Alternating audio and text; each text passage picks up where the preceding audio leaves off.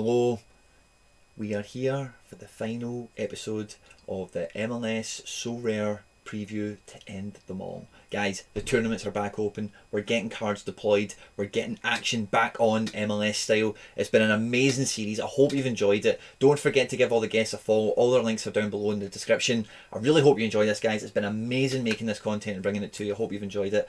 I wish you all the best for the game week that's about to be upon us. Like, subscribe, share, retweet, guys. All that good stuff. And let's get stuck into it.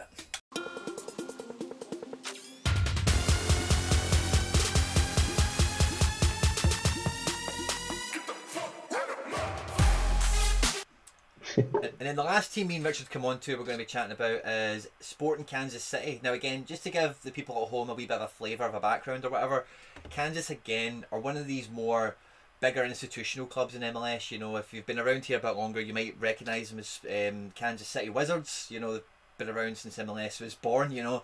But in more recent times, SKC, Sporting Kansas City.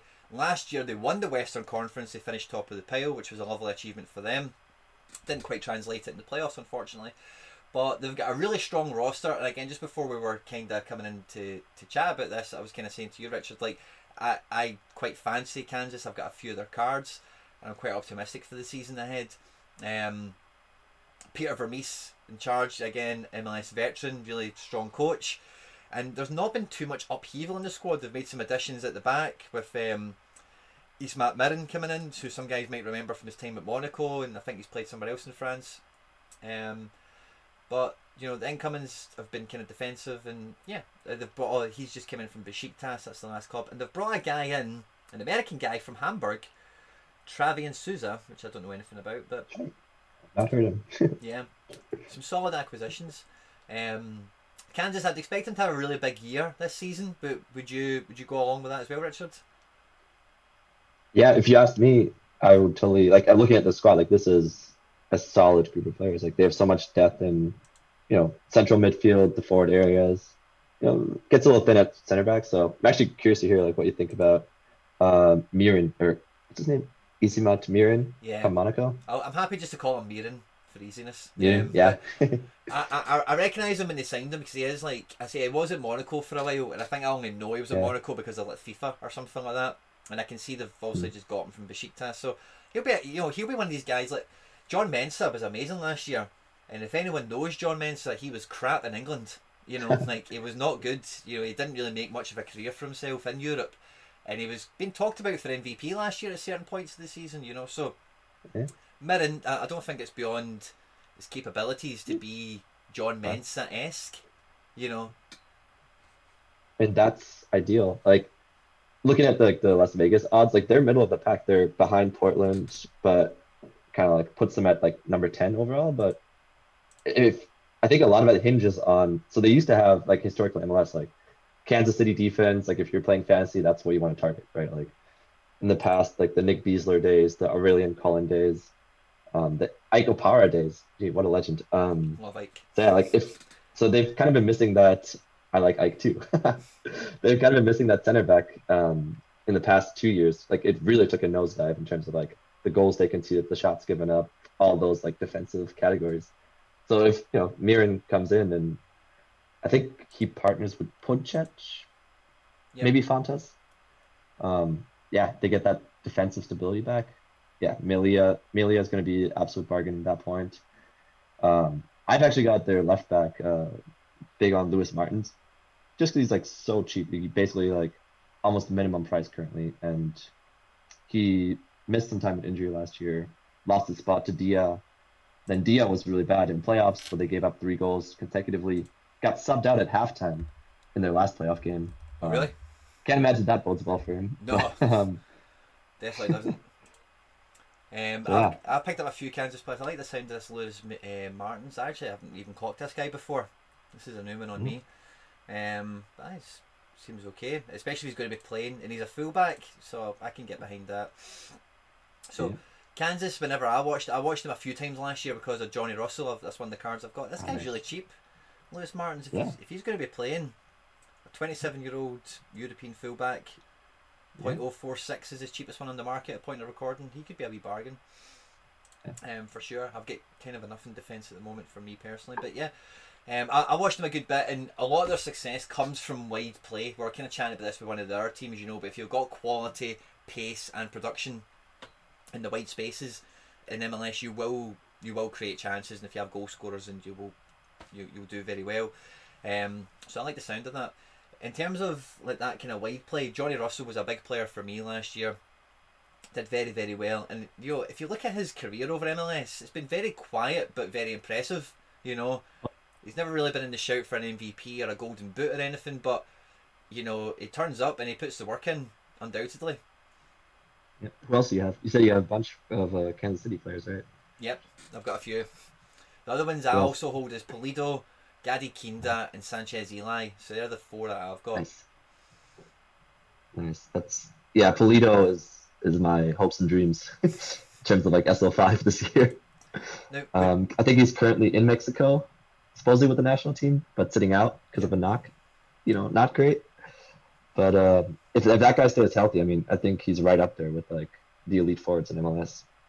His output, like, I think he only played 1,000 minutes last year, but it was like a goal or assist every game essentially. It was something ridiculous like that. So yeah, very hyped for that. his production was amazing last year. Even on SO5, like his scores were crazy. And again, when I watched it, I don't know how much you've seen of him yourself. I suspect more than most of the viewers at home. But whenever I watched Polido, I was really surprised at how clever a player he was. I thought he was going to be a flat track Yeah. in the box bully target man type guy, but he's really clever at dropping in the little pockets, playing 1-2 passes, playing Russell in on the overlap, playing Busio in. You know, actually, honestly, I was really impressed by him, and as long as the guy stays fit, I think he's nailed on as being an SO5 demon. As long as he's fit, Yep. that's the big asterisk over it. He, yeah, that's yeah. I mean, he's got the goal threat and like some of the creative, like you mentioned, which shows in his assist numbers. And then, yeah, I don't know why Vegas is, or like in general, like it's kind of a looking at the squad. Like this could be like an MLS Cup like contender basically, right? Like, but I think there's a lot riding on some of the younger guys, right? Like, I think Lindsay probably more of a safer pick in terms of like the young guy at right back, Jalen Lindsay. Like, I think his card has skyrocketed in price. Yeah. But also posts ridiculous scores. I don't know if you can pull it up what you can see like his averages are, but it's like I'm just going to pull him up on like SoRare. yeah, it's like what like high 50s, like basically a lot of green scores. Yeah. And he plays right behind Russell, so that's a That's a good powerhouse combination duo to right there. have. Mm-hmm. I'm just looking at his background. So yeah, he is a homegrown Kansas boy through and through. You know, Swope Park Yep. Rangers and all their kind of little feeder Yep. clubs and everything. So these are the types of guys, along with Busio. And we've seen guys in the past. You know, there's some guys that are more well known to most of the guys that we're watching this video that move into Europe. You know, but the guys that do well at MLS clubs, in my opinion, anyway, are the ones that come through like an actual constructed academy pathway process. You know, Yeah. so when they get to the first team, like your Lindsay has and a few other guys we spoke about, they can hit the ground running. They know their role at defending set pieces. They know their role at attacking set pieces. They know what's expected of them on and off the ball. So it's no surprise that these guys with talent are able to shine. He's only 19 years of age on his card. He might be 20 now, but yeah, he's hovering around half a coin to a third of a coin.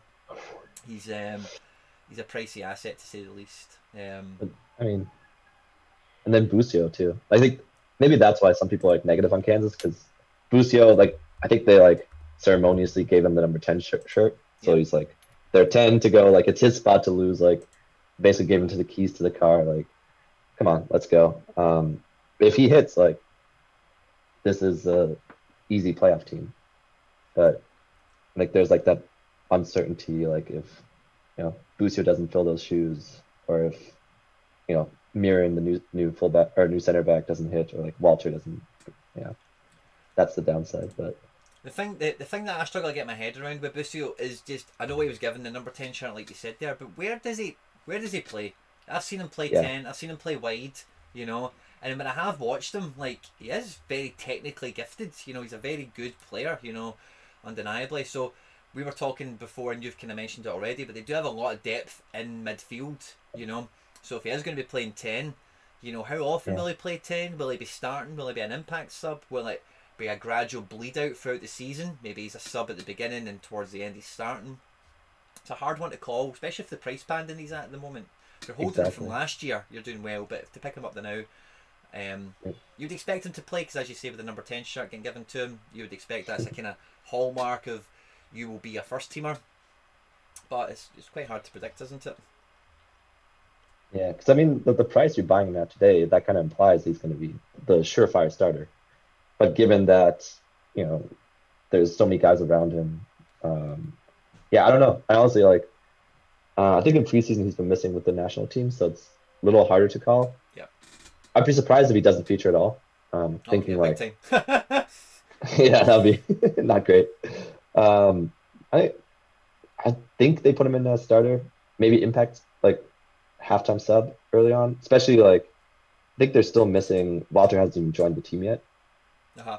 If memory serves me, like there's some like COVID travel, like if you're making a signing from overseas, that's gonna have an impact. So perhaps that plays in his favor, and hopefully he hits the ground running. But yeah, I don't know.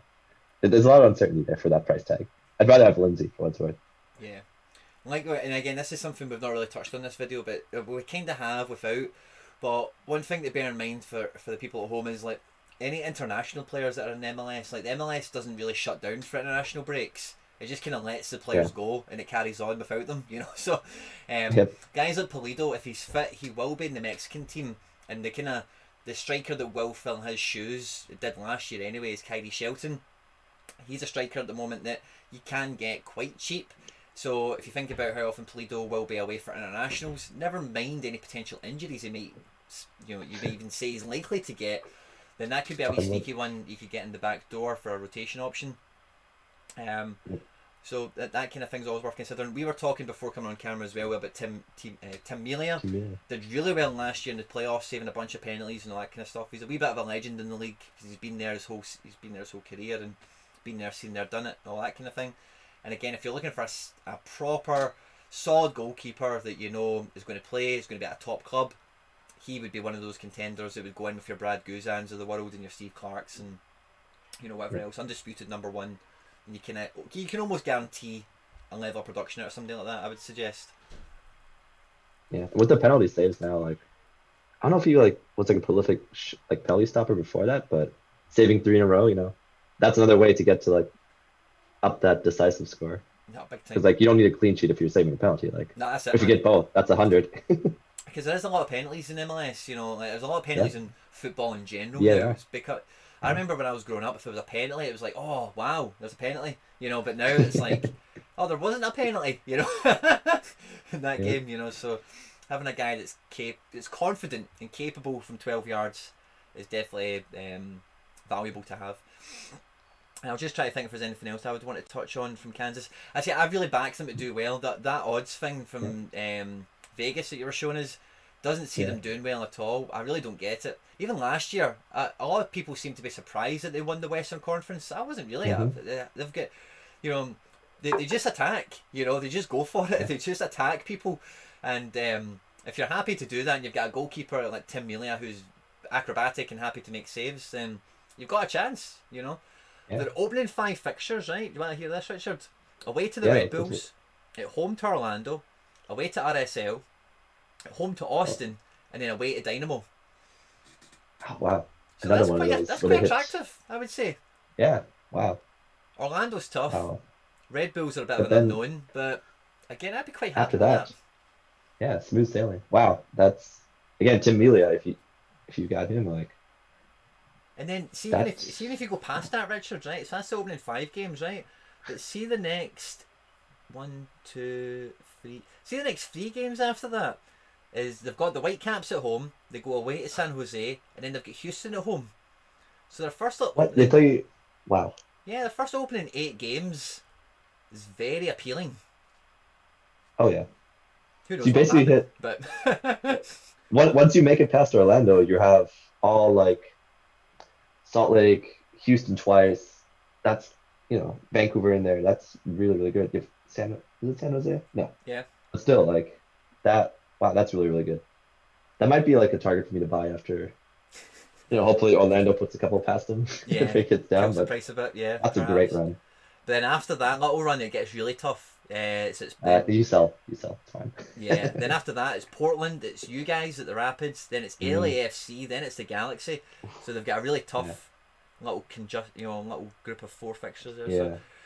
Canvas Wow. will be a one that I'll watch with interest. I'm sure you will as well, and probably many others, because there's a lot of if you've got Busio, then you have to be a massive Kansas fan, because of Yep. how closely tied you will be investment wise to them. But there's a lot of really good SO5 caliber players across that lineup, and there would definitely be a team I'd expect to get to the playoffs, undoubtedly. Hmm. Agree. Yeah, I think like in terms of like taking like an outside shot at someone like even like you're betting on like some of those Vegas odds, like this seems like the perfect setup where, if some of the 2, 3 pieces fit right in, then the rocket is basically taking off towards MLS Cup. Like this is a great team, I think. Yeah, I'm great. I totally agree. I've just realised they've actually sold Eric Hurtado to Montreal. I didn't realise that had happened. And I remember Ah, seeing Besler left for Austin. I think Besler, I know we're not talking Austin, but we'll just finish on this point with them. But Besler, Iko Para is obviously really famous, yeah. for being good and whatever. But I put, in my mind anyway, and this is me watching MLS from afar, right? But Yeah. I put Iko Para as probably the best renowned centre back. But I think Hmm. Besler and Hedges are like definitely the category below, those types of guys. Yep. That So was a great pairing. yeah, so hopefully the boy Ismat Mirin comes in and he's got some shoes to fill, but let's hope he's capable. Yeah. And they got what Fontes is another one that I think I've seen on Twitter where it's like, look at these scores because every time he plays, he posts like mid 70s essentially. I Fontas. think he like just gets I was kind incredible of like amounts that of with like all around scores. see when I bought Eli. That's what I was like. I never really paid And attention Eli to him, too. but I seen his scores and I was like, Jesus man, this Yeah. guy plays all the time, and he's Yeah. They rack tidy. up bonus. Yeah. And Gadi Kinda as well. Like I managed to pick him Oh up yeah. really cheap because he was actually out the team for a bit. I don't know if that was down to COVID, international restrictions, COVID, that kind of thing. But when he does play, oh yeah, Fontas is really cheap, Yeah. really really Looking cheap. at Kinda right now. He's got a Oh bunch yeah. of T&Cs and stuff. But if you look at when Kinda plays, similar to your man Yeah. Fontas, you know, Wow. it's just good bang for buck. Yeah. Um, So I think it's still like it's not set if it's like Punchet, whatever should be ahead of him, but who knows? that's the Croatian guy, isn't it? Puncic, yeah, Hmm. Roberto Puncic. Yeah, I think he has a card. Has he got a card again? I don't recognise this name. I don't think so. My problem can Punchet. be sometimes, Richard, is I'll get my targets and I'll just laser beam on them. So Yeah. it's part of the reason I really love the community because like I will just focus in on the guys I've identified for me, and I'll miss some stuff. It's just pure blatant. Yeah. Oh, how have you not seen this guy? And I'm like, oh shit, sorry, never heard of this guy before. It's just because I'm just like single-minded. Like this is the guy Same. I'm buying. But as Pincic, Same. yeah, he gets 90 minutes quite a lot. Is he? Did you say he's got a card? No, He doesn't. He he doesn't. doesn't. So he'll be one that we'll all be clambering for then, no doubt. Yeah. In the Yeah. 2021 issues. Yeah, no cards on Scores don't Pincic. look great, but so perhaps the other center back is the one to own. Yeah, but that's the thing as well. Is like even though the scores aren't great, there'll be a lot of people that will see that as a good entry point. It's a wee bit of a gamble. But you'd Okay. expect him to be part of a strong team. If he is the starting centre back along with Mirren, then that could be an increase in previous performance as well as everything else. So he could be one to keep an eye out on for sure. And again, this might sound a bit snobby or whatever, but when you see European players in MLS, I think, especially from a SoRare perspective, you've got a wee bit more confidence of thinking this guy's form could pick up, because you kind of trust the fact maybe the academy they've came from or their previous pedigree or whatever. I'm looking at Puncic now. He's played over 150 games at a quick glance in Bundesliga 2, which is a decent level. He played a lot for Rijeka, and now I can tell you the team he played for here, Rijeka, see when he was playing for them, I can tell you without even looking into this, they did really well in the Europa League for a few seasons. So he'll have some European background in him, I can promise you that. And Maccabi Tel Aviv, 11 games, doesn't really say much about anything to be honest. But yeah, so something like that, I could get behind him if he was cheap enough for sure. And if you're a new manager looking to get your first couple of defenders, if you can catch this guy under the radar, it might be hard after this video goes out, but if you're able to, then Yeah. he could be a great I little mean, starter. yeah. Like I think like for such a good team that we just talked about, the fact that some of the defenders are just going so cheap, Melia maybe even too. Like this is like Dia or not Dia. The fact that Martin's like I think I've tweeted about him a couple of times and the replies have always been like, there's 2 copies for 0.05 and they're gone immediately. It's like this guy lasted less than a minute after you tweeted. And it's like, that's fine. But Yeah.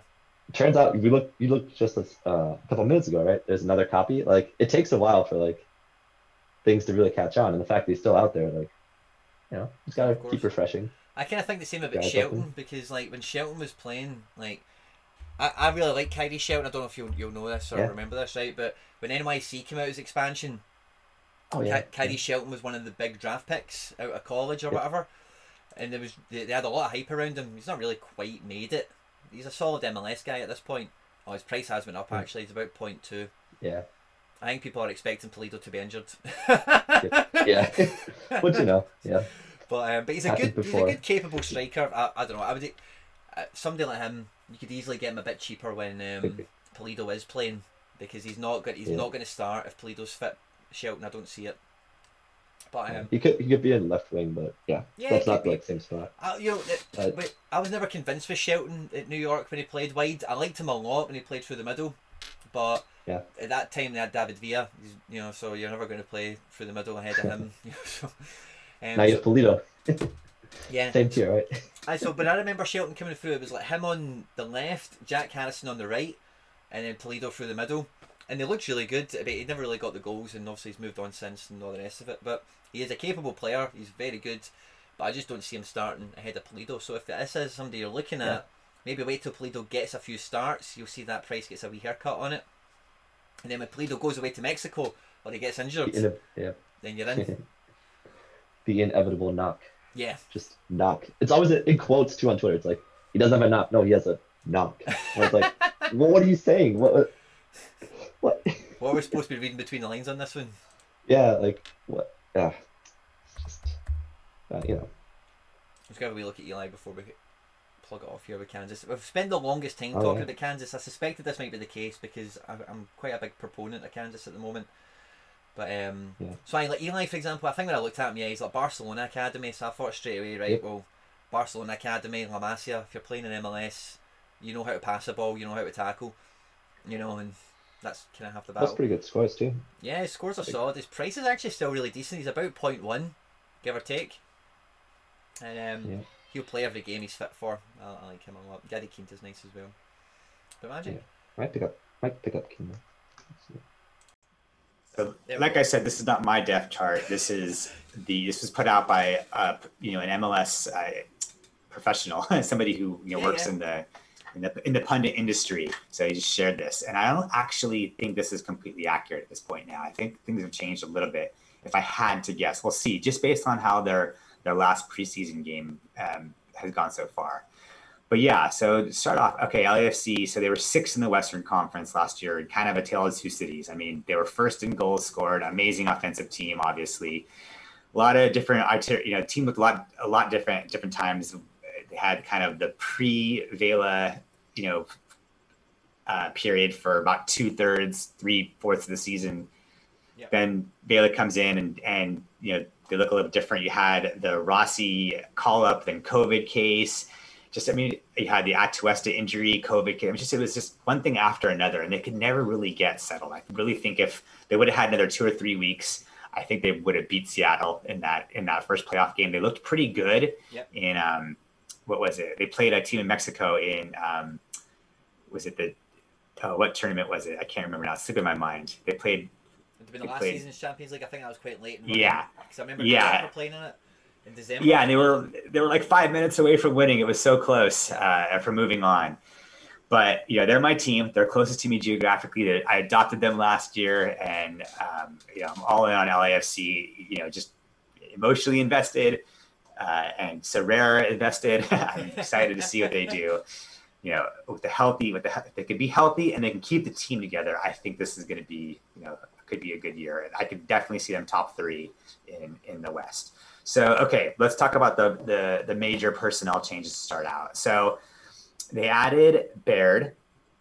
So gone is Bradley Wright Phillips and gone is Brian Rodriguez, who didn't have a card and played on the wing. and he was a really controversial kind of player for the LAFC community because he just had flashes of brilliance, but then he had just so many boneheaded plays and passes. It was really frustrating. Did not seem to be a very accurate shooter and took quite a few shots. So I'm actually kind of glad he's gone. The transfer hasn't worked out, or the loan hasn't worked out. We'll see what happens. But they brought in Baird, and I'm high on Baird. I went out, I bought 2 Baird cards. I traded one now, but I got great value for him. And I think he is, not cheap anymore, obviously. But he could be the Bradley Wright Phillips of last year, but better because he's 23 instead of 32 or whatever. That's assuming he wins the spot and he keeps it. Like I said, I don't think that their formations are going to look just quite like this. But the other major addition was Kim Moon-Wan on the right side. He was on, I think, Ulsan. He's a Korean player. I think he was on Ulsan last year. I don't actually know. To be honest with you, I'd have to look it up. But he is brought in to shore the backfield up and add depth. And there's kind of they have Murillo back. Murillo was injured for most of last year, if I remember correctly now. And so they were really strong 2 years ago in defense. Obviously, they had Zimmerman, and then they lost Zimmerman, and they just completely lost their defensive identity. They had no defensive identity. They were asleep. They allowed horrible goals. I mean, their goals allowed were 39, and honestly, I'm surprised they were only the 19th worst. I thought they would have been even lower. But hopefully they can be a little more stronger in the center with Segura Murillo, another year working together, and we'll see how it pans out. Is Blackman going to play on the right? He's not really a true right back all the way, from what I understand. Just looking last year, he was in that position quite a bit, and he was at times out of position, uncomfortable. Where is Blessing going to play? He played all over the field last year. And that really affects his SoRare value because at times he was a great card and then at times he was not so great. After the scoring change, he was less good, kind of like Nagby was. Yeah. But obviously it all starts in the center and the top. Atuesta, Rossi, and Vela, these guys are the all-stars as far as SoRare goes and MLS goes, and the ones who are potentially division, region, league winners, whatever you want to say. And it's going to be interesting to see what they can do this year while they have a chance to play with each other. What are your thoughts? I'm really excited about LA this year, pretty much for everything you said. I picked up a Farfan. I know he's listed here as backup left back, but I'm crossing my fingers that he maybe does start 10 plus games, maybe 15 if I'm lucky. The midfield see with Blessing. I don't know if you know this story, Surface, so sorry if you do, right? But I entered America D2 one game week with 5 rares, would you believe, right? And yeah, I know that, yeah. You know that story? I won't tell you if you do, right? Because the people at home have heard it already. Anyway, I got a Latif Blessing super rare, and on the old scoring matrix, as you rightly said, he was incredible. He was playing right back, I think, at the time when his scores were optimal. But I think their midfield, Cifuentes, K, and Atuesta, I think if you were to get all 3 of them into your gallery, you're not going to be disappointed with the output they're going to give you in different ways. Obviously, everyone's eyes do go to the Rossi and the Vela, but one thing I've taught myself with SoRare is quite often it's the story. Sometimes it's the story under the headline that you really need to think about when you're building your gallery. Rather than, it's okay for me and you. Like, I've got a Vela, you've got a Vela, to think, oh yeah, it's going to be great. Some people could maybe walking on the platform yesterday or today might not have that at their disposal. So, do you know what? Well, if Vela's going to score 25 goals, and who's going to be making the assists for him? Maybe Corey Baird, might be Mark Anthony Kay, maybe Cifuentes, might be Kim, maybe you could be a fullback. These types of things. So if you're not able to get into the exact card you want, there will be other cards that enable you to still kind of benefit from the knowledge and the research you've done. So it's maybe sometimes scratching beyond that, because I think LA will be so good this year that any player that's in their team consistently will offer you something on SO5 because of the way they play. Yeah, I mean, you're exactly right. I think there's lots of different opportunities for high scorers. I don't think Atuesta can be underestimated as far as his value if he stays healthy and stays on the team with these types of people up front and the assist opportunities. Just looking at how he ended the season last year, I mean, his game scores without decisive were the highest of any MLS player by far.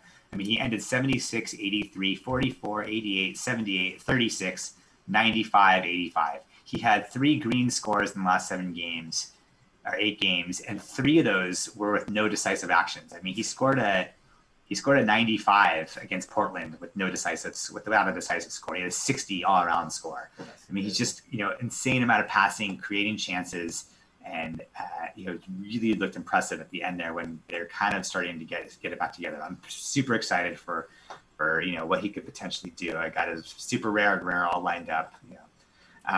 So one thing to think about is last year Bradley Wright Phillips and Rodriguez took 25% of their shots, and they're gone.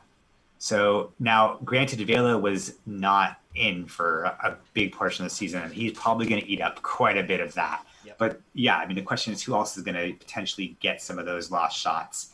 And is Rossi going to have the same role? Rossi kind of played all over the place depending upon who was injured. Yep. And he did, but I think he did the least. I think he was the worst when he was playing up top, and hopefully he won't have to play the number 9. They alternated him into various different positions depending upon game situation. But like I said, I'm hoping Baird gets the position and has a chance. I was always meh on Musovski.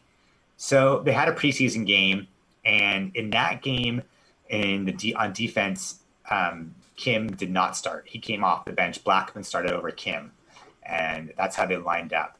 The other big question for LAFC, big question is goalkeeper. It's no one knows. It's a big battle between Cisniega and Vermeer, and Cisniega started the last preseason game. So I think it's going to be committee. I mean, I think it's going to be whoever has the hot hand, and how they look. And it was hard. They had a lot of goals scored from very far out, and that was quite a few goalkeeper errors last year. Both goalkeepers had some hot spells and some really poor spells, and it's just it was really poor play all around. But part of it was just the defense was just so poor. So not sure who's going to win. Vermeer doesn't have a card, so that's kind of an interesting thing right there as far as SoRare is concerned. Looking at the schedule, lots of potential international call-ups, of course. Whether or not Rossi and Atwes are going to stay afterwards, through the summer is a big question mark. They also have an interesting opening game. They get to play Austin at home in Austin's inaugural first game, which is kind of exciting. For Austin. Yeah. Big time. Tough to start out against LAFC in LA in the bank, but and the 2 games in Seattle are definitely circled because they're just whenever LAFC plays Seattle, it's a great rivalry. They want to get revenge for, I think Seattle knocked them out of the playoffs 2 years in a row now. Yep. And yeah, I know that the LA fans are eager for those. So yeah, I can definitely get behind them on that. I think, but I've given this a lot of thought with other teams, but I've not actually given it any thought with LAFC until you raised it there. But since I'm looking at their starting 11, I think you could probably say 10 of them are internationals. So there's a really significant chunk of their team that are at risk of missing portions of the season with qualifications and cups and whatever else is going on throughout the year. So that's definitely something to think about. Yeah, it's really quite annoying. I mean, Rossi left 2 different periods last fall and didn't really play at all. Barely played, and yeah, it's just so frustrating for MLS fans. But what are you going to do? As far as potential interesting prospects, they have the 17. I think he's 17. Christian Torres. I mean, he's definitely hopefully a player for the future. A lot of talent. Super raw. Got into a couple of games last year. Scored his first goal. Looked like somebody who could potentially be interesting in a couple of years, or if thrown into a more prominent role because of personnel changes. So yeah, it's very exciting as far as LAFC's. Duke is also a potential interesting long-term prospect. Didn't play much at all last year, but I think when the new cards come out, the main one I'm going to be chasing down is probably a Cifuentes. I don't know how much of the background you know about this guy, but he was like linked with like Celtic, the team I support, and I think he might have been linked with somebody like Man City. He was linked with a big kind of English team, maybe not for starting, but to get loaned out and all the rest of it. And he couldn't get the work permits, and then LAFC ended up showing up, or the MLS showed up, and he was quite a big price tag. I can't remember exactly, but I think they paid like $3 million for him, which is quite a lot for an MLS club to splash out. And the only reason he's kind of ended up there is down to work permit issues. So as much as a Twesta, you know, we're worried about a Twesta moving, we're worried about Rossi moving. It's good that they're able, and even Barillo as well, it's good that they're able to attract that level of people into the club, you know. So even if these guys move on, you kind of cross your fingers and hope that they will be forward planning and they will bring in subsequent replacements to keep the team at the level that they're at. Yeah, I mean, if Cifuentes gets a card, I definitely would be going to be in line to get one. Yeah. So it's all going to be, you know, it just depends on whether or not. I don't know how it's going to work out this year. Like, if they only have the MLSPA, are guys who said no last year going to agree this year? Or, you know, I'm not sure exactly. I have no idea how it's going to work. It's a shame, you know, him and Kay don't have cards. Yeah. It's just, you know, it's just no Rodriguez fun at all. Well. Rodriguez was a sore one. I know he was a wee bit of a pain in the arse sometimes last year, Brian Rodriguez, but he was a good player, and it would have been really nice to have that card available for some guys, because even when his form is dipping, you might have picked him up cheap, and then that might pay off for you at some point, you know. Especially I wonder now, if you could pick up his card, you wouldn't be paying much for it. That's true. I wonder how many big chances missed he had, and man, it seemed like there were a lot. Yeah, just watching. I mean, yeah, he was okay. He had 2 goals and 6 assists. You know, his goals plus assists per 90 were not bad. They were half a goal. They were 0.5, you know, for every 90 minutes he played. So when he was in and playing, he was borderline playable. But it just seemed like he was missing so many shots, and I don't know. See, the thing that always kind of struck me weird about it is, see, when Rossi and Rodriguez went away with international duty. Oh no, this is what it was. Uruguay called up Rodriguez, and then he couldn't make it anymore. I think he maybe got COVID or injured. And then they called up Rossi, and it's kind of like, well, if Uruguay are putting this guy ahead of this guy, why? Well, what do they know that we don't know, or what do they see that we don't see? You know, so I always found that dynamic in terms of the national setup. You know, it seems like Rodriguez is favoured over Rossi. Why? You know, that's an interesting dynamic. Yeah. I'd like to know. Yeah, I have no idea I don't really know Uruguay's team at all. So I mean, you know, I don't know who they would potentially be playing over, and it must just be they had a better, you know, whoever Rossi would play over, you know, on the left or at the top, you know, it's just that player was much better than whoever Rodriguez is going to play for, is my assumption. Yeah. They're also completely different types of players. I mean, size-wise, Rossi is small. I mean, you got to have like the right type of speed and passing to utilize his talent, I think, which is why I'm not sure he's going to play well. He'd play well in Europe. It depends what team he goes to. Whereas Rodriguez it seems like, just from the eye, you know, the eye test, the more kind of, you know, the more stereotypical body type and speed type as far as forward goes. So, yeah. I expect a big year from LAFC. I think all the kind of chat that comes out of that camp is that they want to murder teams this year. So I expect there to be a lot of goals in both directions. The goalkeeper one is going to be one that causes a lot of people a lot of sleepless nights. I'm hoping Cisniga gets more appearances than Vermeer. But I think, see, if you look at both the goalkeepers from last year in terms of what games they played, it's really hard to draw a pattern, because Vermeer would play for a stretch, and then you'd think, all right, Cisniga's playing now towards the end of the season, and then you think to yourself, right, that must mean that they value Cisniga because they want to make sure that he's playing in the big games towards the end of the season to be ready for the playoffs. And then the playoffs come around and they played Vermeer. You know, yeah. So it's really bizarre. It's really hard to get a handle on. I wouldn't, if you're watching this at home, don't try it. Don't try this at home. Don't try and predict who the goalkeeper for LAFC is going to be, because it will cause you no end of problems. Yeah, I mean, I'm really thankful. There's certain things in SoRare that cause stress, right? And I'm really, really glad that I've been able to build my collection and, you know, just get lucky. It's get lucky. I mean, I haven't done anything amazing from, you know, I would say I'm probably an average player, maybe a little bit of an average, but, you know, just being early was so lucky, and it allowed me to, you know, just get in on the ground floor, really snowball my collection. You know, I haven't put in a huge amount of money.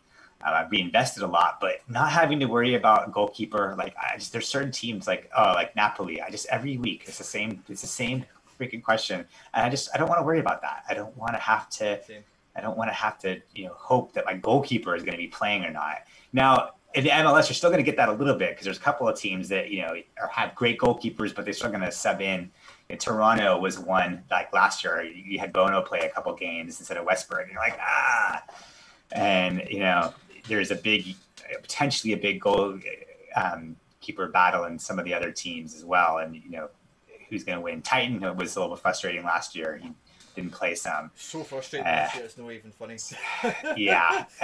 So, we'll see. But, hopefully most of my goalkeepers, hopefully most of your goalkeepers are the starters.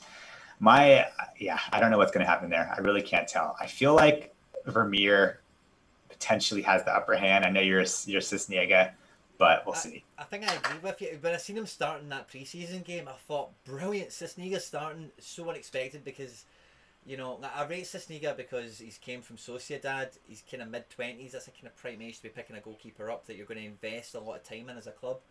But, like I said, they played Vermeer in the playoffs last year after having Cisniega get a run of games in the lead up to the playoffs. And Cisniega wasn't injured. He wasn't suspended. He wasn't away on international duty.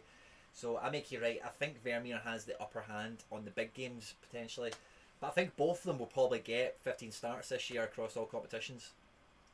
Yeah, but the problem is you don't know who. Exactly. Right, and so 15 starts in a 36 game season is useless if you don't know when they're going to be. Completely. So my advice would be to sell Cisniega now, honestly, after you played the preseason game, and try to get somebody else who hopefully is 100%. But it's crazy. Have you seen how much the MLS rare goalkeepers are going for? I mean, there's been players. To be honest, recently, there's been some 0.8, 0.9ers for Willis and Maurer and the top guys. I mean, it's nuts. So Orlando, last season in MLS is back, and in the season itself, I think actually surprised a lot of people because historically, I followed Orlando quite well since, when Orlando came in as an expansion team, it was the same year as New York, and they were kind of like counterparts. There was a kind of unspoken rivalry there, wasn't there? So Orlando have always kind of threatened to do well, did really well in the MLS is back, and they did really well in the MLS 2020 proper. What do we think that we're going to get from them this season, Martin? I think it's going to be another good season. I mean, the huge difference for them was the hiring of Oscar Pereira as manager.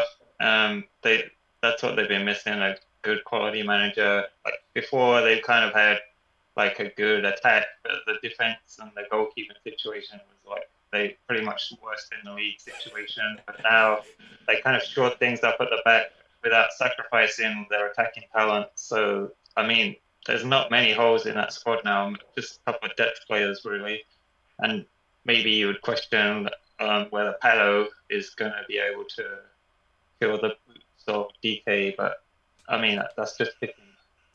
Now, when I look at the Orlando team, I make you very right, Martin. It's a very strong team. One thing that does jump out at me is that they do have, and I think this is a bit of a stereotype with MLS clubs, but I think Orlando kind of perpetuate that.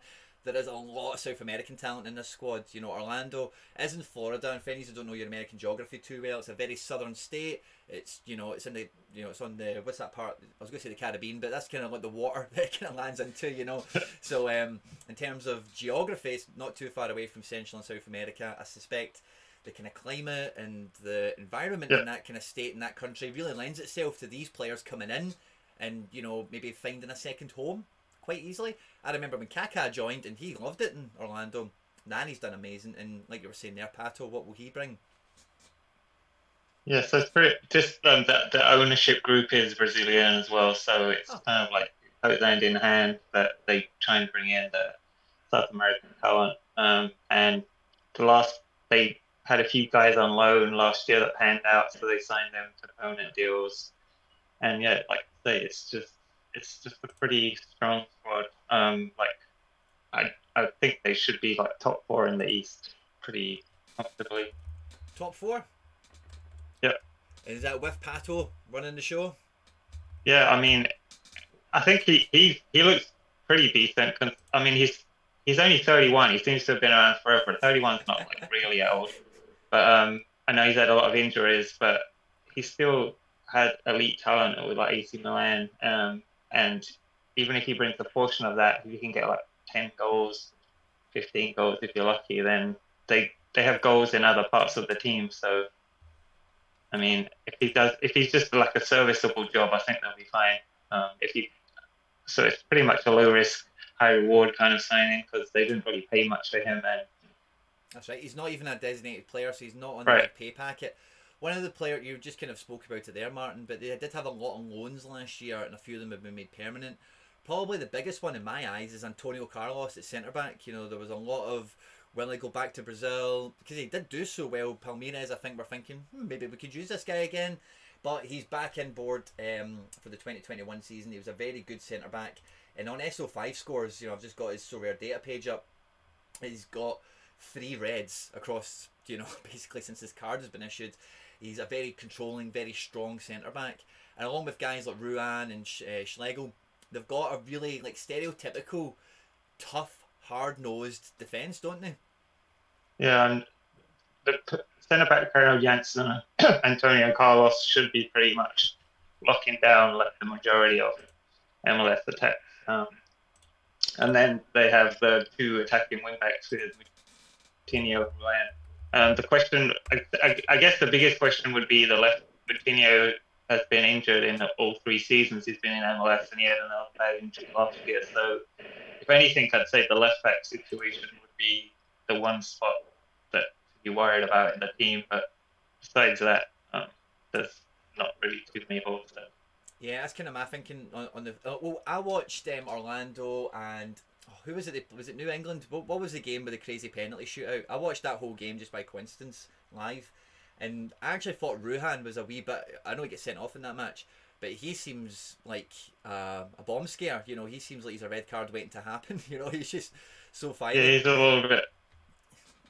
Yeah, he's kind of like he's a little bit up and down. I mean, he has like elite pace, so he can really like push down the wing, and he can get some good attacking situations. But then defensively, he can be a little bit neglectful. So.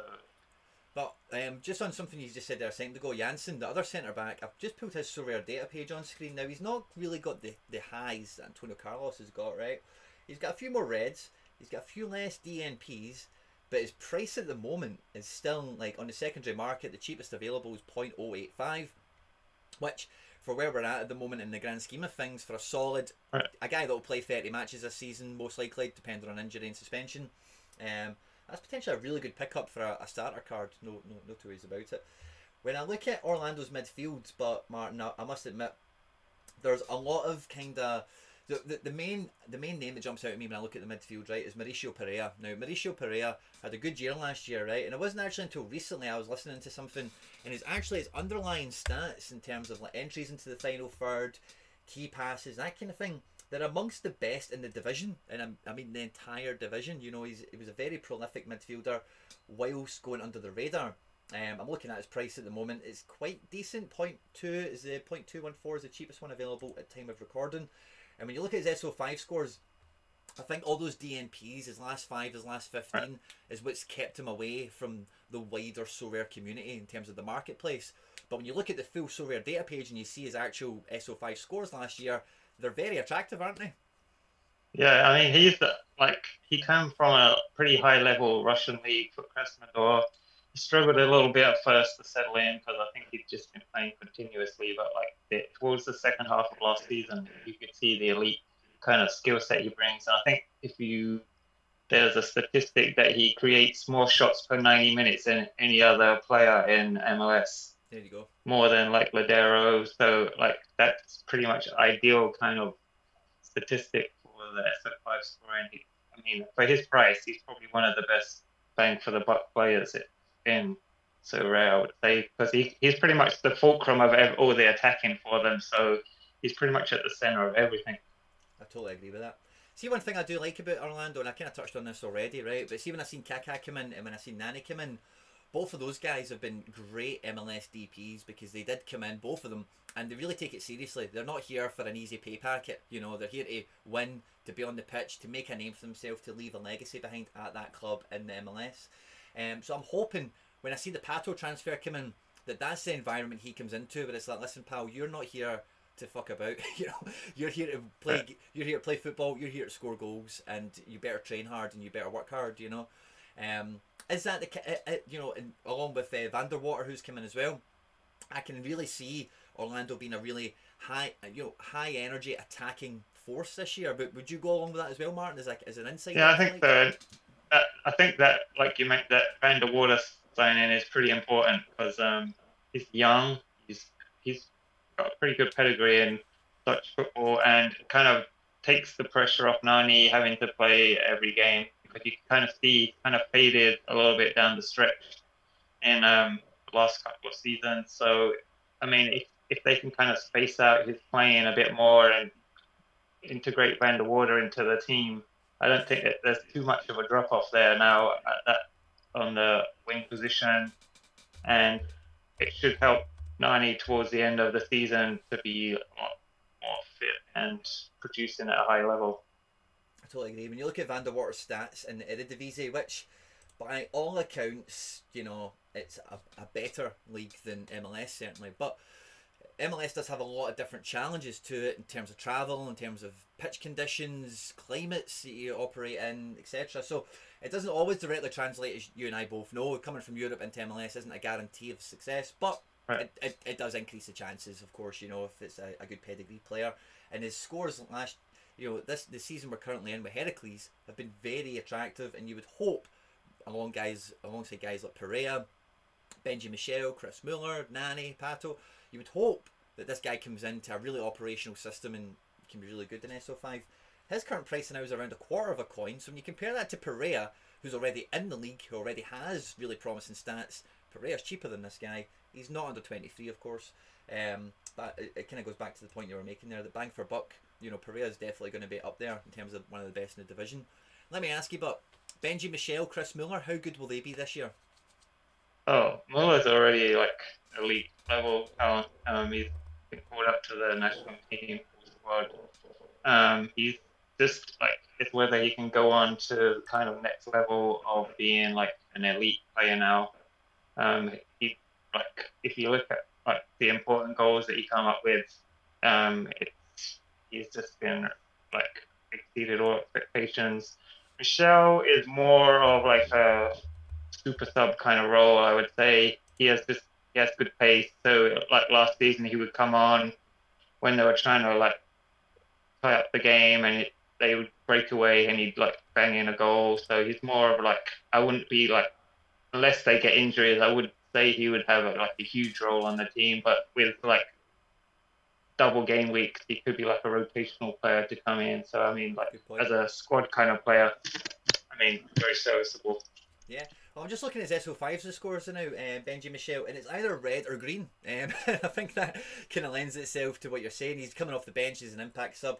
If he comes off the bench and he contributes to the outcome of the match, he's going to hit a green, and if he doesn't, he's hitting a red.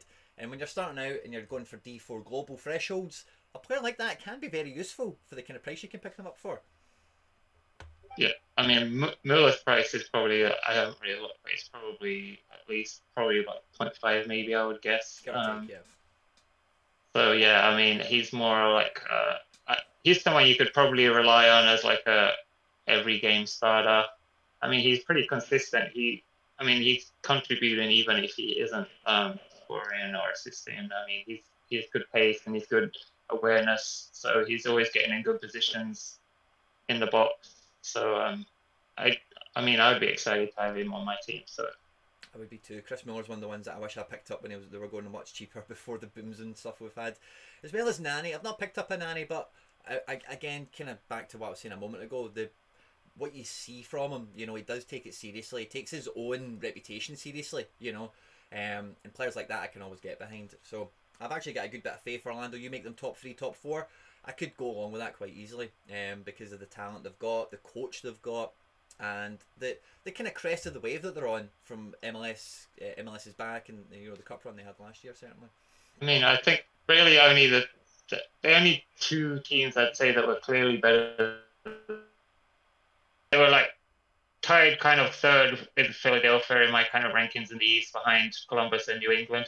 Yep. I would probably go along with that. In terms of the East, I'm quite, you know, I'm biased, but I'm quite hopeful the NYC and Atlanta can come back again. You've also, of course, got guys like Toronto knocking around as well. So it's a really competitive conference. I think the East is much more competitive than the West in that respect, that there's a lot of clubs that are like 6, 7 out of 10s. There's a lot of them. Whereas in the West, you've maybe got a few more guys that are maybe 9 out of 10 like clubs in terms of how well built they are and that kind of thing. But no, with the right run of form, the right run of fixtures, I definitely make you right. Looking at the fixtures for Orlando, in terms of how they open the season and whatever, I'm just going to have a wee peek at that and see what we think. Huge opening day game against the rivals Atlanta. Oh, of course, yeah. So day one, big derby against Atlanta. There's a lot of history there. You then get Kansas away, who won the Western Conference last year. Then you're at home back-to-back with Cincinnati and New York, away to DC, and then we're away to Toronto. Home at Toronto, away to the Bulls, and then away to Toronto. So that first opening kind of salvo from mid-April to mid-June, first like 8 matches or so, I don't think there's any easy matches there, to be honest with you. But it doesn't... I mean, it's kind of like in between kind of starting, I would say. I mean, the first game will kind of set the tone because that'll be like a big emotional game. If they can get the 3 points there, then I'd be pretty happy. If they lose that, that might kind of send them into like a negative headspace again, because there's that like the rivalry and with everything with Joseph Martinez. So it's very well documented, isn't it? Yeah, so they kind of want to get that out of the way, and if they can get the win there, I think they'll be okay. And then, so Andrew, we're coming on to FC Cincy or Cincinnati to most of the folks at home. Now, I've been actually I think I've kind of fell in love with them over the summer. I've just got this thing in my head that I want them to do well, and they'll be down to the Super Rares that I've got tight on, and the Matarita that I won before Christmas. But I've been kind of following them throughout the pre-season. Things have went quite well. They've been really terrible for the last couple of seasons, so they've got a new stadium. The fans are really hopeful this is going to be a big season for them.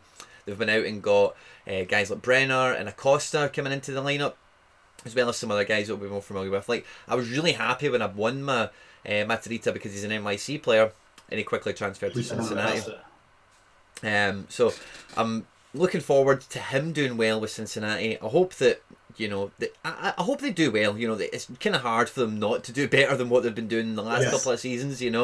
But with guys like that who are creative, who can link up, along with the big man Brenner that they've picked up front, then I'm quite hopeful. But like I say, I was a wee bit gutted when he did transfer initially, because I'm a big NYC fan, and getting an NYC Super Rare, I was absolutely buzzing when I won it, and then not too dissimilar to you, a couple of days after I got it, he bloody went and transferred to Cincy, didn't he? So here we go. It's when you say that. So Matarita was either the second or third card I bought on SoRare. I'm also a New York City FC fan, and I bought his card, and he moved to Cincinnati the very next day. Oh, that is a kick in the stones. Oh, Jesus, unlucky, mate. Mm-hmm. I was so excited for it, and off he goes. But hopefully he'll just dominate in Cincinnati and make me forget about that, the disappointment, and I'll just see more green dots going his way.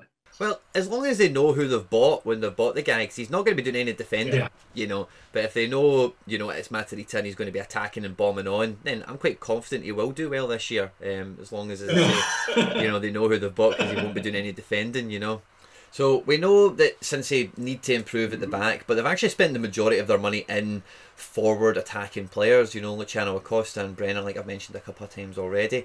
And this seems to be the area that they're really trying to push on. Jurgen Lacadia didn't really come off last year, didn't really score the goals. Kubo was kind of floating around, didn't do too much. Frankie Amaya was the star of the show in midfield, and since we've recorded this, you guys at home will know Frankie Amaya's now left. But that aside, they've got guys like Harris Medellin. Andrew, where do you look in this Cincy midfield for inspiration?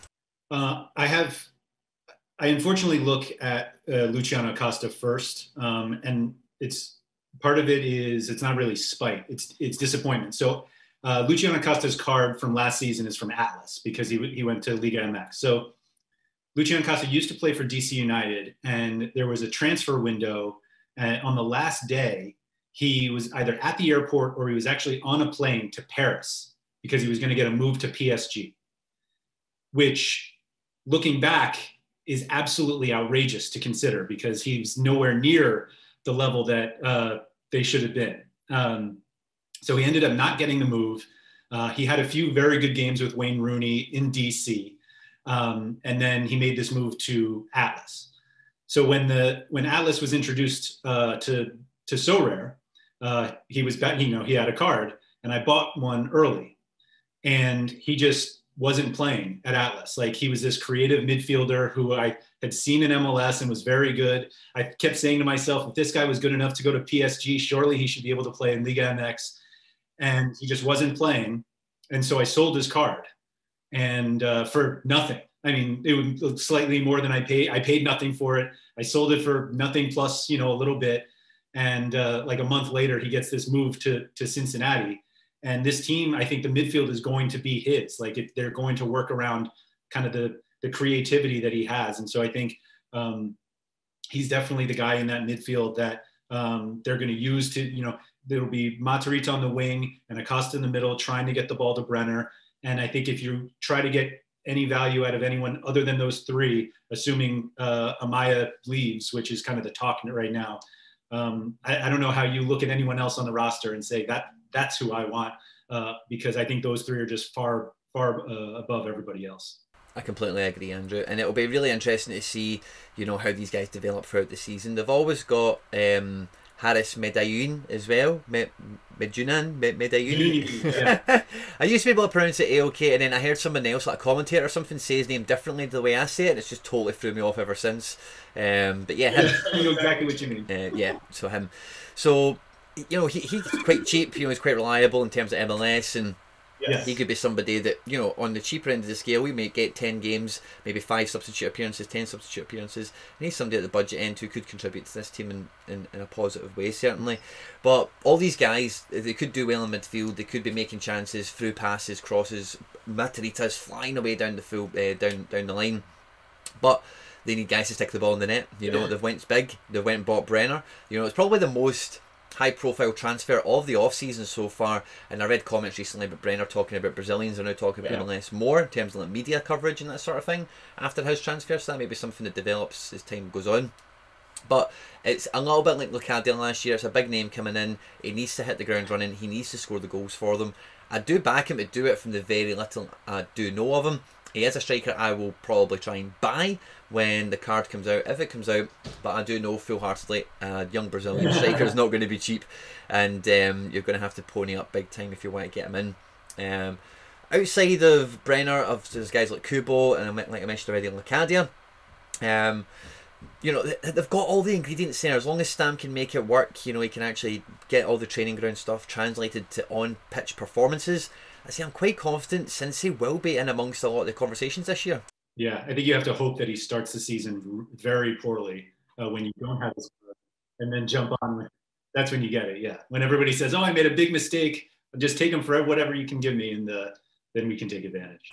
Completely. If you believe in something, you want to pick up their card. Bad form is an opportunity for entry, Another guy that I've got in my roster that I've had for a good while, I spent far too much ETH on him and I've been regretting it ever since.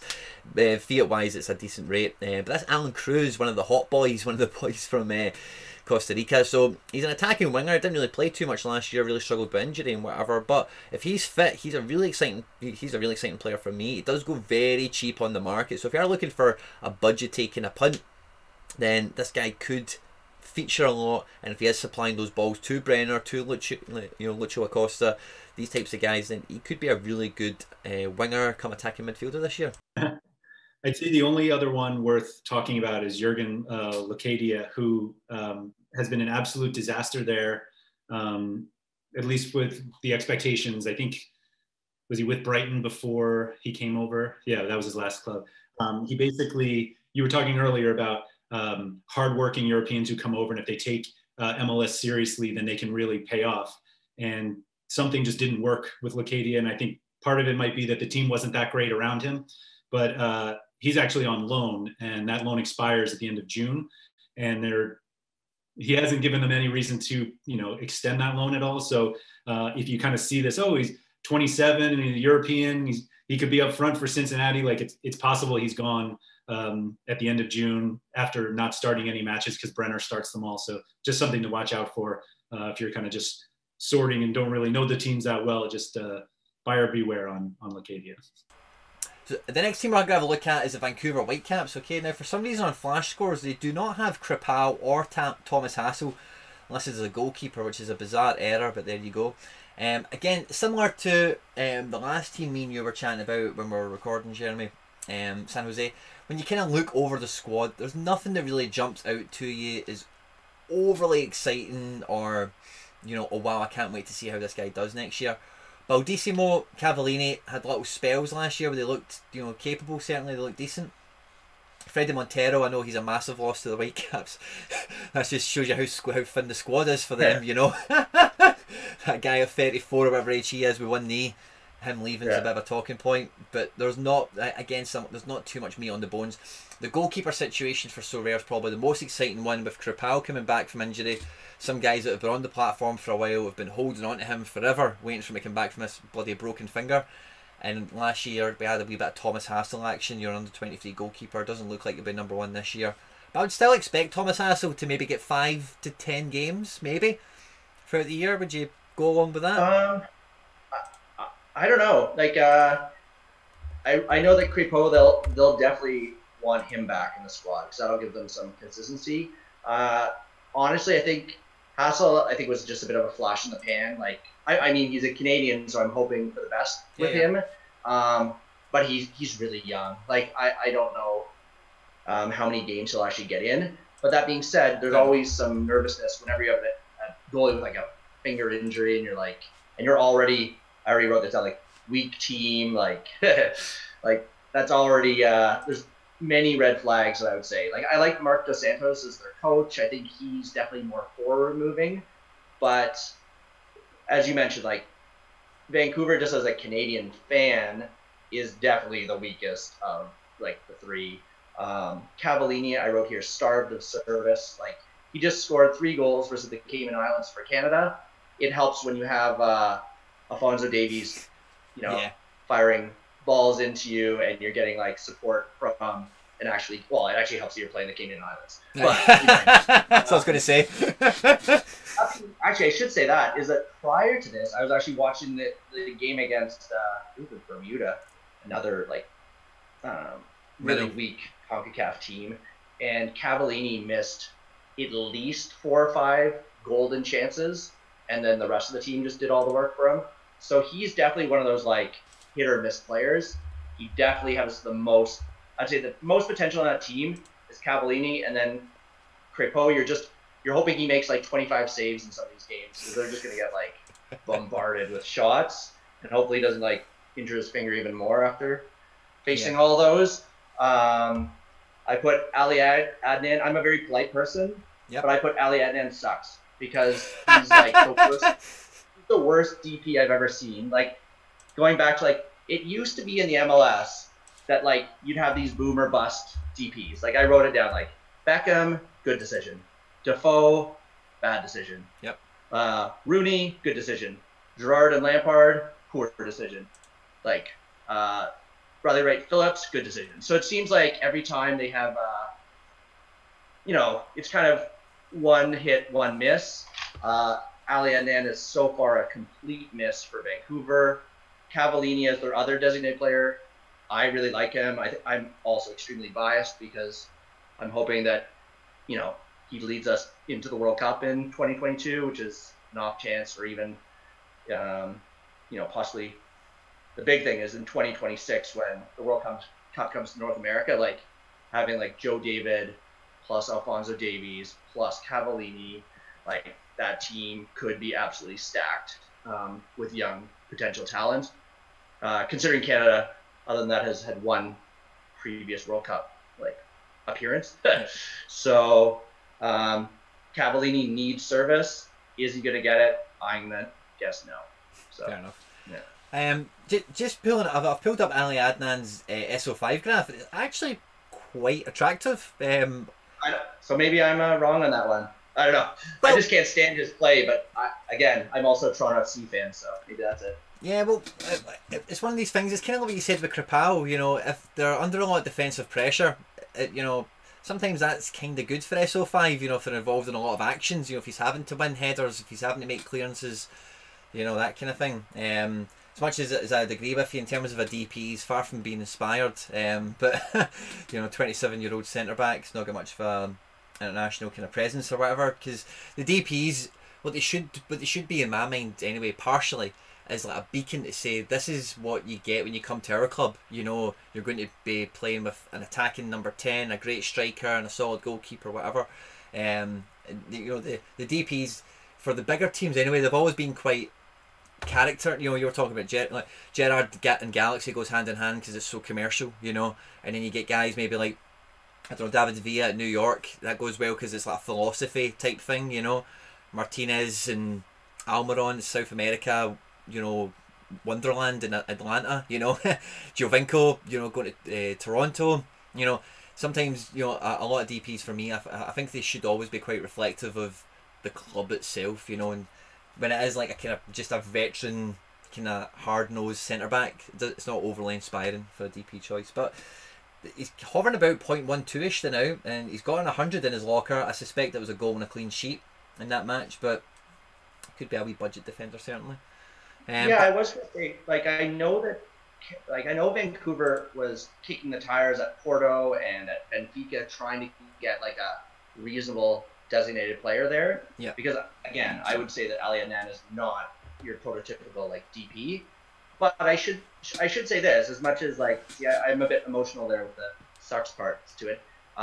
That's where maybe the eye test isn't always true to the statistics, right? Because maybe when it just comes down to touches, clearances, really boring stats, maybe he is kind of getting those. And if you're getting him at a cheap price, it's probably maybe worth a go, right? Because not too much most downside.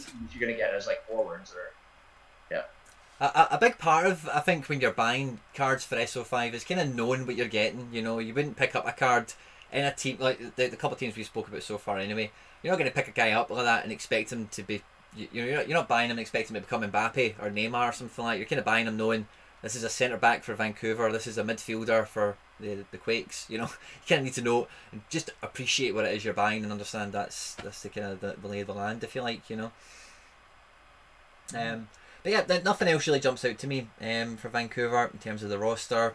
Likelihood this season, I don't know if they finished in playoffs. I don't think we've really got a clear guidance on how many playoff positions are going to be this year. I think that's still kind of yet to be determined. But I know they finished last season strong, but I'm not holding my breath on them doing well this year. I say they finished last season strong. They did lose 3 of their last 5, but I know they made a late push. They almost squeezed into the playoffs at the end. They just missed out, but I don't expect them to do much better this year overall. Yeah. Anything you'd like to add on the Whitecaps? No, I think that's pretty good. Yeah, just a kind of a middling team that might be worth a flyer here and there, but I wouldn't stock up on Whitecap players. Yeah. Now, obviously, we were chatting earlier on, Martin, about Atlanta and Orlando, that kind of rivalry, but Miami is actually the same state as Orlando. Do we, what's the vibe over there with Miami from an Orlando perspective? Do you see them as a rival? Do you see them as a derby match? Is that taken to the same kind of level? I mean, there's more hatred built up with Atlanta right now. The Miami one will be kind of organic, so I think it'll kind of grow as the seasons go along. So, I mean, I guess they see more of us as a rival than we see them as a rival right now. They're kind of like the noisy little neighbor down south, and we're kind of we kind of see it with the established team that they're trying to catch up to. Fair enough. Now, when I look at Miami, and a lot of UK users especially, when you look at Miami and you see Phil Neville's come in, they've brought in Shawcross. There's been a few names from last season that we recognise anyway. The Higuain brothers. Don't think Federico Higuain is returning right enough. Guys like Breck Shea, who's played in the Premier League in the past, and I think there might have been somebody else. Maybe that's it. But they do have that little contingent. Blaise Matuidi, I mentioned the Higuains. There is a few more familiar names in that Miami squad to maybe the novice MLS fan. Now, expecting Phil Neville to come in and hit the ground running, I think is naive. Expecting him to be as kind of, let's say, clueless as De Boer, I don't think that will happen because De Boer just seems rubbish. He's not done anything anywhere.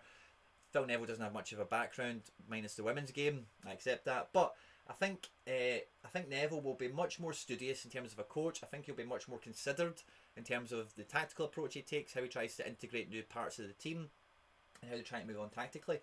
They do have some really big DPs in Blaise Matuidi, Pizarro, and Gonzalo Higuain. And normally, when you have a team that have those caliber of DPs floating around, they are normally right in the conversation for winning silverware. But that doesn't really seem to feel like the case for Miami. Why would you say that is? I guess for me, like, if you see like the way like Nashville kind of came into the league, they kind of tried to build up a strong defensive base, try and keep things tight, and then like build more attacking ways as the season went on. Whereas I think Miami went the other way and they tried to focus more on the attack, and they had Robles in goal, who was kind of past it. Yep. Defensively, they were kind of all over the place. So I kind of think they went the wrong way about trying to build a team. They kind of just like neglected like the defensive side of the game totally, and tried to throw a few big DPs in there and hope that that would work, but it didn't really. I mean, you see signs of it in some games, but it just didn't really integrate as a team at all. No, totally. And the little pieces I did see from Matuidi and Higuain, again, similar to our guys we were chatting about earlier in the video, but they seem to take it really seriously. They're taking their own reputation seriously. They're taking the burden of being in the first squad for this club quite seriously. I seen Matuidi covering all blades of the grass, making goal line clearances, getting into the box for assists, that kind of thing. And Higuain, even though he wasn't always, I think he scored one, maybe two goals, but he was always involved in passing and moving. He didn't really throw the towel in any matches. He was obviously transferred from Italy and COVID. There was also a weird circumstance around a lot of that. But again, I think those DPs do stand in good stead. There's some MLS guys in here that, again, the novice might not be familiar with. Leandro Perez Gonzalez, or if you're listening to any MLS kind of media, they refer to him as LGP. Is a MLS Cup winner. He's a big player. Didn't really hit the ground running last season, but having that kind of experience alongside a guy like Shawcross, who they've also brought in, both those guys are not terribly mobile, but they're both very commanding centre backs. So you would hope, kind of like you're saying there, they maybe adopt a wee bit more of that Nashville approach, where they're like, right, let's be solid at the back, let's not give away cheap goals, and then we can build from there. Defensively, LGP and Shawcross aside, because they're both ancient, LGP is not really that old, I suppose. Is there anyone else defensively in that Miami team who would appeal to you from an SO5 situation? I think like Leodam, he was pretty nice with Seattle when he played for them, and he could, like, his price was like really cheap. I mean, his card was showing as still not playable into that pretty soon, but you could get him for like under 0.1 for sure. Yeah. And I think he's pretty solid. I don't think Brek Shea had a card, so that's not really going to help you. No. And then obviously they're bringing in Gibbs in the summer as well. They already signed him to take over the left back spot. I forgot all about Kian Gibbs, of course. So yeah, so we've got a wee bit more of an attacking fullback coming into the league as well. Premier League caliber, of course. The midfield kind of picks itself. We've got Matuidi, we've got Gregor, the new signing, who I think a few more MLS clubs were also trying to sign and maybe didn't. He's now 27. And then they've got Rodolfo Pizarro, and they've got my boy Lewis Morgan as well. So their midfield actually seems quite well rounded. There's not a lot of depth there, but if all the first team guys can play, I think they've got a really combative and really competitive midfield, certainly. The Gregor guy, do you know much about him yourself? I've only read bits and pieces about stats and whatever, but I've not seen him play. I haven't seen too much about him. He's got a pretty good pedigree though, so I mean that should really help stiffen up the defensive side of the midfield at least, and give a platform for Morgan and Pizarro, Pellegrini to produce the attacking side to set up Higuain hopefully, because he kind of struggled, Higuain, when he came in last season. I mean, obviously he came into quite a struggling team, but I mean, it's a pretty big season for him. Obviously, he has a huge pedigree from Italy, and so you would think he should be able to have a pretty nice season this year. And obviously, Morgan's like an elite kind of MLS level talent. He's just like probably one of the best creators in MLS. So he's like, I mean, he's a really nice card to have, and his price is still pretty reasonable for his age and what he can do. So I I think mean, it's because he's Scottish. So people kind of go think he's crazy going to about. do it. There you go. I think it's because he's Scottish. A lot of people I don't mean, think he's he's going to do quite. it, but I think he will. Yeah, I mean, I'm like attacking wise, they should be pretty decent. But again, it's just going to be like trying to shore up the defense. And big question about McCarthy and goal for me. Obviously, they're rumored to be signing Marsman from Feyenoord in the summer. He's meant to be coming on. So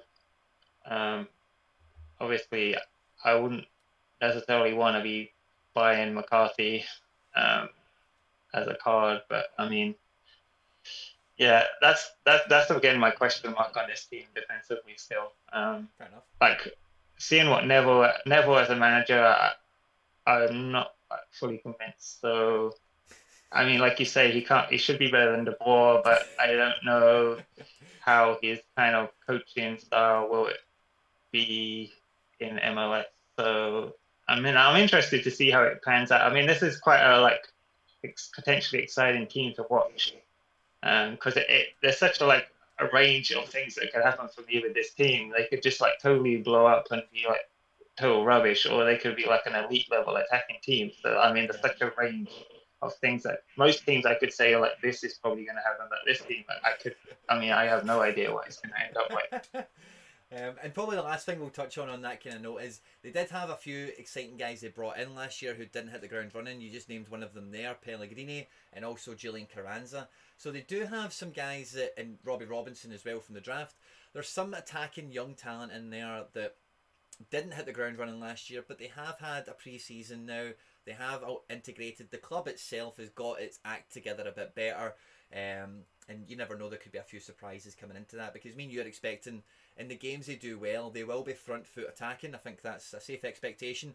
But what we're both worried about is how many goals are they going to concede and how many games will they concede that amount of goals in. So time will tell on that front. But there's a lot of little gems in there that, Carranza's 20, Pellegrini's 21, Robbie Robinson's 22. So there's 3 guys under, U23 eligible for SO5. That, I've not checked all their prices, but I know in the grand scheme of things they will be modest at this point in time. Who could be a breakout surprise kind of card. Yeah, I mean, yeah, for sure. Like there's going to be a lot of rotation in these teams because there's going to be lots of midweek games, and so these young players will get their chance. It's just whether they can take it. Because there's lots of people forget that with MLS, there's the games that still happening when the international breaks are on. So there's a lot of potential for some of these players who don't start the season to come in and get some good playing time. Now, I'm just looking at Miami's fixtures. Okay, now the first, what am I looking at? Wow. The first 4 fixtures, I don't see them getting any points. They're at home. They're at home at Galaxy, right? Now, that could be a win for Miami, because Galaxy are by no stretch of the imagination to finish the article either. But I do fancy Galaxy, and I think they're a wee bit more cohesive than what Miami could be. That'd be a really interesting game to watch, right enough. But then they're away back-to-back to Philly and Nashville. I can't see them getting much there. And then they're at home to Atlanta. And then the first game I'd give them a bit of a chance in is they're at home in Montreal on the 12th of May. But again, similar to other teams we're talking about, that initial stretch, especially for Phil Neville, Higuain, that whole Miami project, they need to pick up 6 to 9 points quite quickly, I think, to get them a bit of confidence, to get them on a bit of a run. And in that opening 5 matches, I think if they were to pick up 4 to 6 points, I think they were probably quite chuffed with that. And then after that little stretch, you're then looking at Cincinnati and Chicago, both away back-to-back. Those games will be difficult. Then they've got DC twice, home and away back-to-back. And then it's Orlando in the Derby at the end of June.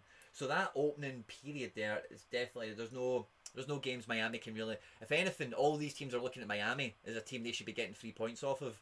So they're going into a lot of these games as underdogs. How do they step up to that, and how do they perform, I think, is the real questions. Come that kind of time, by the time you're meeting them, mid-June, would you expect them to be a cohesive team, do you think? Do you think that'll be... I mean, I think we'll kind of get an idea of how they're going to be. I mean, I expect them to be better than last year, a bit more solid defensively. So, there's another team that I expect to be kind of on the edge of the playoff line, whether they're just inside or whether they're just outside. Just depend on like injuries and just how quickly they do integrate. It's just at the beginning of the season, I think it's just important because there's so many playoff places. Just teams don't want to get like 0 points. As long as they can kind of hang around, there's always the opportunity later in the season just to put a run together to sneak in the playoffs. And then, like, if you're playing well when it gets to the playoffs, then you've got a good chance then. No, totally. And I think that was quite similar to like Minnesota or Nashville. One of them really had a big run towards the end of the season and they just crept in. Miami actually done that last year also. They actually made a wee bit of a run towards the end and they didn't really get into the playoffs, but they got into the kind of pretend playoffs that we had last year, you know. So yeah, no, definitely.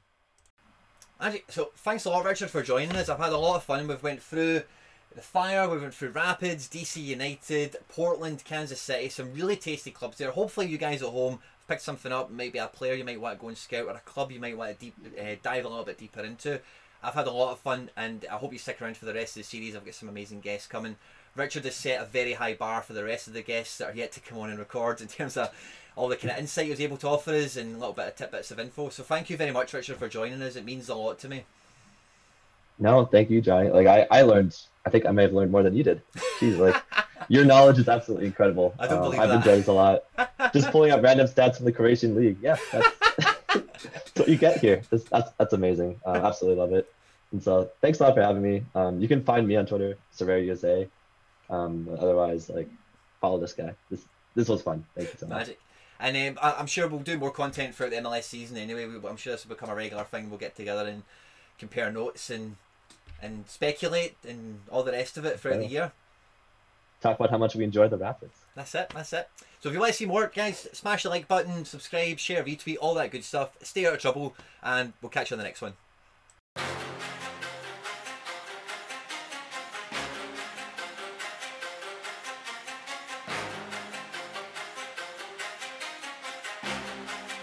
It's the time.